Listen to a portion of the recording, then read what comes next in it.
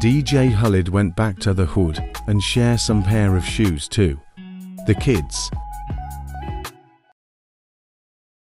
Hey yo, check this out. I'm on my way to, shout out to Terry, Elliott, 15th Ave. Do it big every year. Something so beautiful like this for the kids, toy drive, the Hall of Fame, the Wall of Fame, all that. So much things going on for the community, and shout out to We The Best Foundation, and I'm excited to be able to give back always. But today, when Elliott posted up on his Instagram, you know, he was saying that the event is not canceled, and he said, you know, it don't matter, 15th Ave, it could be a hurricane, rain, whatever, and they never cancel their event, you know what I'm saying? And it's raining, and it's, you know, it's windy, and I thought about it, and I said, man, you know, God, He blesses us every day, every second, every breath, 24 hours, every single day, every decade, every generation. He blesses us non-stop. He don't take no day off. So, not only are we giving back, and shout out to my brother Terry again for letting us support this beautiful event. I got up out my bed, put a hoodie on, you know what I'm saying, one of these rain jackets, because, you know, God go hard for us, so I'm going to go even harder because He go hard for us, and it's a big blessing. So, Terry, thank you for the inspiration this morning, and thank you for putting on this beautiful event that we're on our way to right now. Let's go. Are you fucking serious? You mean God believe in us and you playing with this shit? These motherfuckers don't believe in us, and God did. Get your shit together, go fucking even harder, because He believed. That's the shit I'm on. Khaled was he was at home. Khaled was at home in bed.